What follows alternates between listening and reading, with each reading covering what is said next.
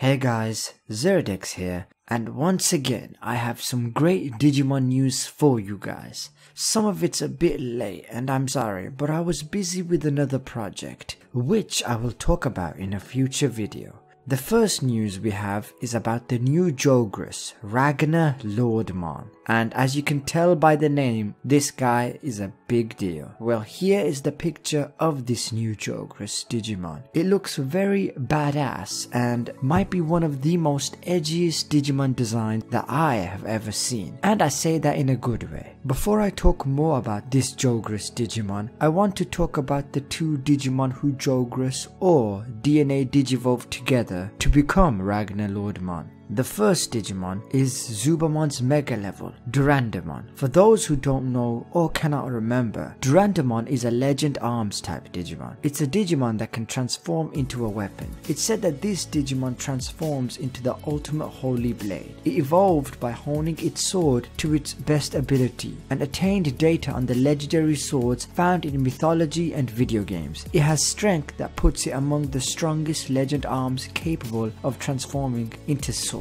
It is said that wielding Durandamon in sword form will surely bring about victory, and that its slashing attacks are fierce enough to cut through any sort of defense. Although there have been records that only the strongest of the Legend Arms Digimon capable of transforming into a shield is able to withstand Durandamon's attack. As we can see, Durandamon has become a giant sword that RagnaLordmon is holding. So already we have a powerful Digimon that is RagnaLordmon's evolution. The second Digimon that's part of RagnaLordmon's evolution is Ludomon's Mega level, RagnaLordmon. I think I said that right. Anyways, this is its name. This is the Mega level of Ludomon. So, Zubamon and Ludomon's Mega levels both Jogress into RagnaLordmon. And in the past, I did guess that these two would probably have a Jogress with one another. And it seems that I was right. Again, for those who don't know, RagnaLordmon is a Mega level Legend Arms type Digimon like Durandamon. However, instead of transforming into a sword, it instead becomes a shield. Its entire body is composed of shields and has taken the form of a dragon. I love this design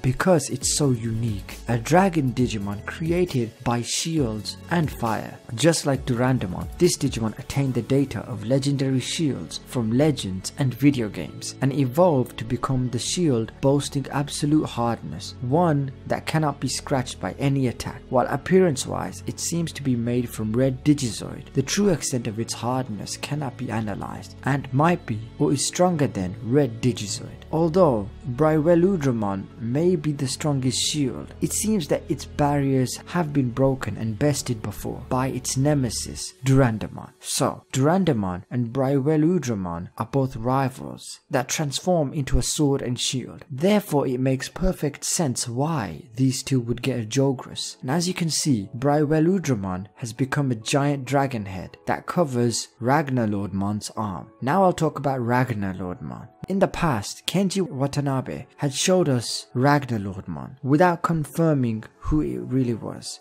And I think I made a tweet about the image and how it might have been a Jogress of both the Legend Arms type Digimon.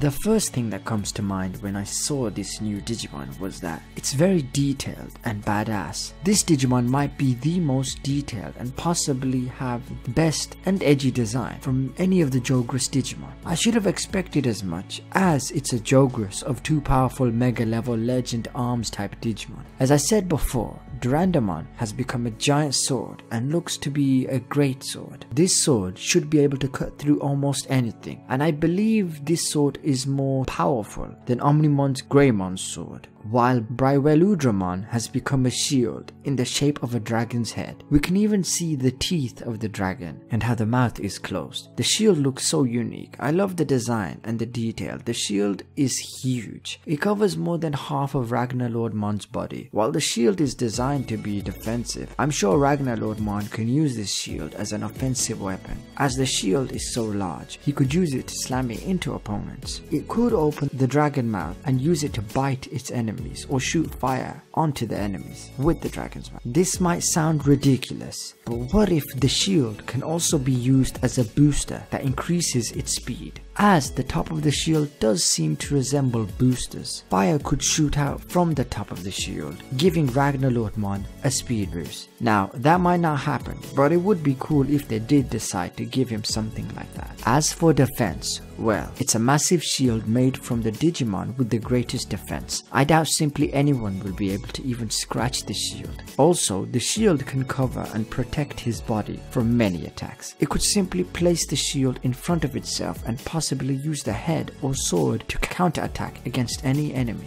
Maybe the shield can create a barrier over RagnaLordmon. RagnaLordmon and its ultimate were able to create shield barriers to protect themselves, so RagnaLordmon might be able to do the same. It even has small shields placed on the dragon's head, so maybe those shields will shoot out from the dragon's head and create a barrier surrounding RagnaLordmon, protecting it from any attack. As you can see, the hand that's holding DuranDamon's weapon form either seems to be made up of light energy or is just covered in light energy. We can also see some of its horns being covered or made up of light energy. But it seems that while RagnaLordmon has light energy in one hand because of DuranDamon's sword, he also has fire all over his cape and arm because of RagnaLordmon's shield. RagnaLordmon has the power of two elements, light and fire. If we look at this Digimon's shoulders and chest, we can see what looks to be a head, eyes and teeth. Now, I don't believe it can open the mouth on the shoulder or chest. It seems to have this face type armor all over its body. We can see it has something similar on its hips. However, this one does not have any horns and it has an eye and a teeth, but it looks less demonic than the one on its shoulder and on the chest. It then has the same face for both the knee and the feet. Both have eyes and a horn. Now, I wonder why this Digimon has so many faces all over its body. Maybe it's simply a designer's choice, or it might be part of this Digimon's profile. We don't know yet. I wonder how difficult it was to design this Digimon, as the designers had to make the Jogress more badass and detailed than the previous two Digimon, DuranDamon and RagnaLordmon. And I don't know if it's me, but this Digimon's body reminds me of Omnimon and Alphamon mixed together. It has a face that's similar to Alphamon, while the whole body is more similar to Omnimon. And I think it would make sense why this Digimon looks a lot like Omnimon, because WarGreymon and MetalGarurumon simply became the hands and weapons of Omnimon, while the body was formed by another power. For RagnaLordmon, DuranDamon and RagnaLordmon became the weapons, just like WarGreymon and MetalGarurumon, and possibly the body was formed because of the fusion, just like Omnimon. I do believe RagnaLordmon is way stronger than Omnimon, and possibly even stronger than Alphamon. And this is because, firstly, Legend Arm type Digimon are rare and powerful. It's said that whoever wields them has the destructive power, and that's even with rookie level Legend Arms type Digimon. So, we have Mega level Legend Arm type Digimon that become the strongest shield that can defend against almost anything, and one that becomes the strongest sword that can cut almost anything. Jogress into a new Digimon who has the power of both while wielding those two weapons. This all makes RagnaLordmon be a very overpowered Digimon. Anyways, that's what I believe. I do love this guy's design, and maybe it might be too detailed and too edgy, but I think it's perfect for what it is. Just imagine how overly detailed and edgy RagnaLordmon's X-Evolution would look like. We don't have any information about this Digimon's profile, but when we do, I'll talk about it in a future video. What do you guys think about its design? Is it overly detailed and edgy, or do you find it perfect? And do you think this is the best Jogress design? I wonder if many new Digimon will start looking overly detailed like this guy. It would be great to see some simple looking Mega level Digimon from time to time. We also have news of another Jogress type Digimon, and this is a Jogress of Rosemon and Lotusmon. The Jogress's name is Rafflesimon. Again, I don't know if I said it right or not, and here's the name. When I first heard about Lotusmon and Rosemon becoming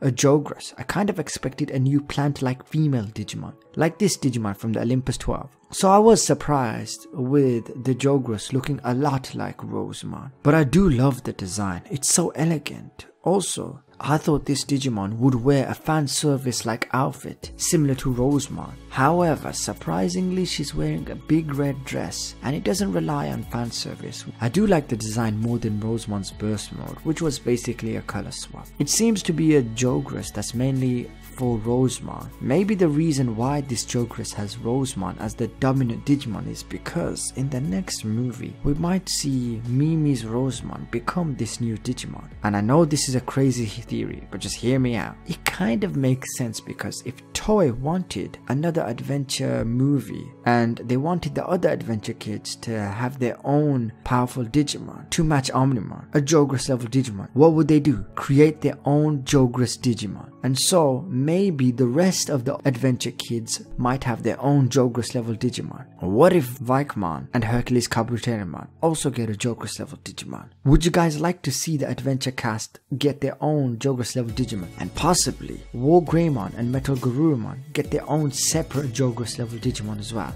instead of becoming Omnimon. That's a crazy thought, but it would be cool to see. And we also have the profile for this Digimon. It's a mega level fairy type Digimon, said to be the largest flower in the digital world, while its appearance is so beautiful that it enraptures all who lay eyes upon it. The stench it emits is out of this world. There are a number of people who fell for Rafflesimon's beauty at first sight and sought to find it again after a single glance. However, Rafflesimon's lifespan is short, and its life process will cease after just several days have passed. Because of the extremely low likelihood of being able to catch sight of Rafflesimon, it is also known as the miraculous flower. Despite its circumstances, Rafflesimon never expressed any pessimism about it losing its life, constantly yearning to live a normal life and dancing elegantly till its very last day. Its special move is Ballet Gun. It fires its sleeves like a cannon while utilizing the large flower petals that dance around it as reflectors, reflecting its shot so that no enemy can escape. And Whistling. It sheds its scales from its body that then latch onto the opponent, causing them to lose consciousness and turn into Rafflesimon's servants. And that's her profile. Her story is very dark and tragic. It might be one of the most tragic profiles I have read for a Digimon. She only has a couple of days to live, and it makes it more tragic that this Digimon simply wants to have as much fun as possible. I'm shocked that they added this type of description for this Digimon, and I believe the only other Digimon to have a short lifespan is Chaosmon. I believe they gave the short lifespan because this Digimon was inspired by a flower that only survives a few days. Who else was surprised at the fact that this Digimon has such a short lifespan? And on to the final piece of news. It's about a Digimon Chinese app game called Digimon Encounters. It's been a long time since we last heard about this Digimon game. I think it's been almost a year. But after that, we had literally heard no news about this game. Well, finally we get some news. And the first major thing is that there is a new Digimon introduced in this game. First, we have had its silhouette, but we finally get an image of this Digimon, and its name is Bulkomon. It's like how Erismon was the new Digimon for Digimon Re-Arise.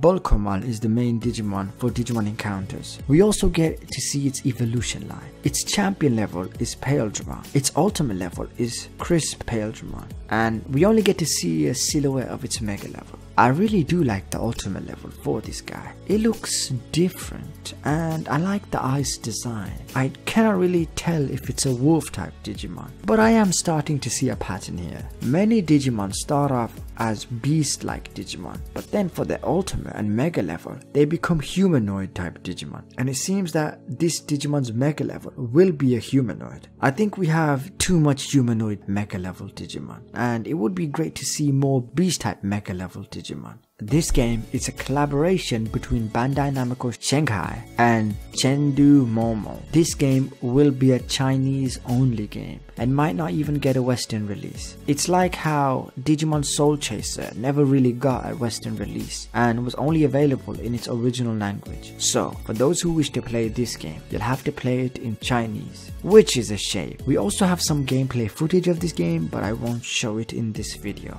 as I might get the video copyright claim by Toei, and I won't take any chances. So I'll put the links of the gameplay in the description down below if you wish to see it. And that's the end of the video. Which Jogress Digimon is your favorite? I love both, and it's a tough choice, each are special in their own way. RagnaLordmon is special for its edgy and badass design, while I love Rafflesimon's design because of its simplicity and elegant style, and I like that it's a tragic Digimon that only lives for a couple of days. Either way, both Digimon are greatly designed, and I cannot wait to see what more new Digimon designs will be made in the future. Thanks for watching, and if you guys have not, please subscribe. I also wish to thank these guys for supporting my Patreon. I'll see you guys in the next video. Bye.